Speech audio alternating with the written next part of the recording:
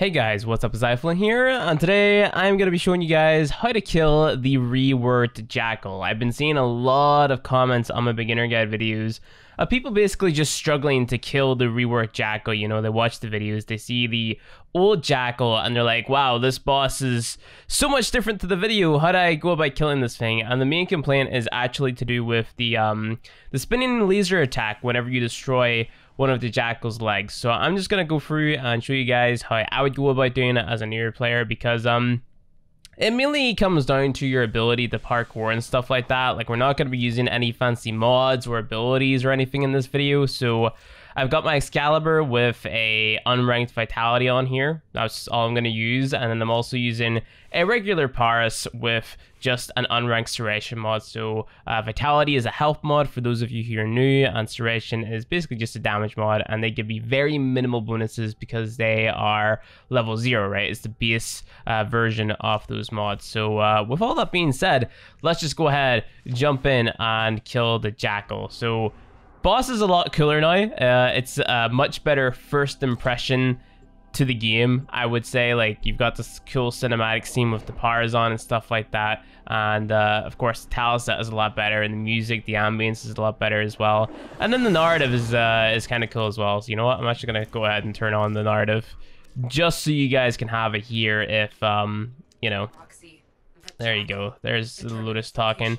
If you haven't played Warframe before, and this might be your first time watching it, you know, because you do have people who just browse YouTube, watch random stuff. This might be their first time watching Warframe, and, you know, first impressions matter. So these bad guys are called the Corpus, again, for those of you guys who are new. They're, I like to call them box head boys, because you have to shoot the boxes off their head so you can headshot them.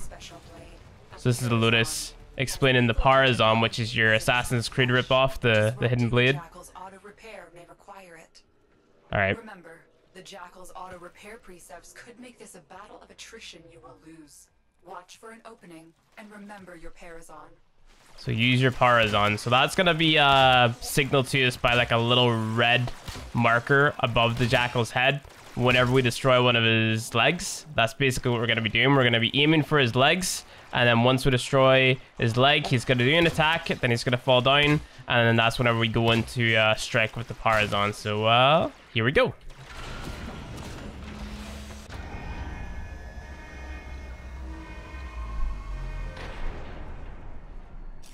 I expected it to be bigger. That's what she said. So this is the Reworked Jackal. This boss used to be a lot different, a lot easier.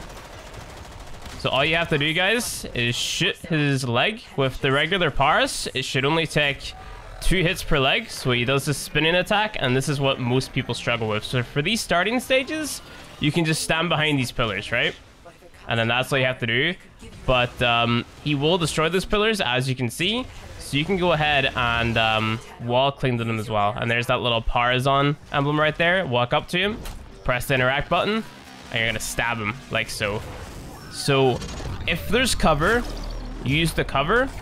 If not, then you want to jump over it. And to jump over it, what you want to do is crouch and then look up or down, and then press the jump button, and that's gonna propel you up in the air regardless if you're looking up or down. So check it out. I look down, I go up.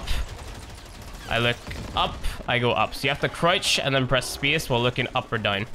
And that's going to bullet jump you into the air. So again, we just want to go ahead and destroy his leg. It should take 2 shots if my aim wasn't bad today.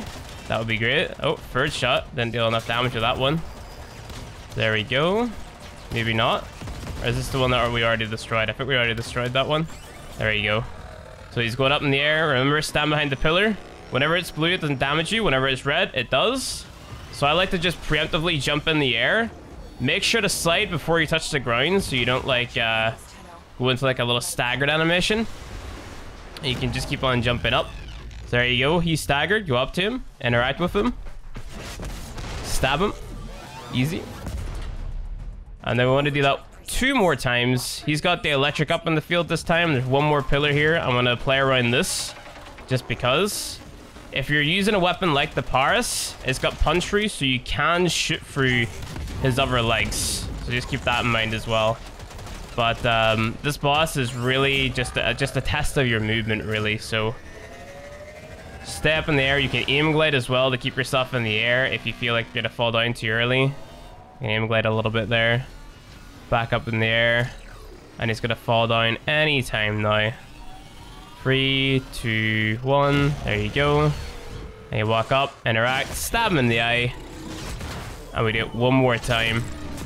And then that'll be the Jackal. Done. Dead and done. So it's the back right leg, or his back left leg, I suppose that is. Okay, doing a wee 360 there. If I can hit him, that would be fantastic. Now you can use your abilities, right? So if I use Radio Blind, does that stun him? He doesn't seem to be stunned. If there's any Moas around you, I'm not sure if Moas can spawn in the second stage, but you can definitely use your Radio Blind in the first stage to try control some of those Moas that are around you that might have followed you into the boss room. So again, we're just hitting the ground with our slide, looking up in the air to avoid his lasers.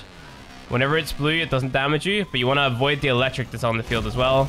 He slams down, and you just go ahead, stab him one more time, and then that's it. That's the Jackal dead.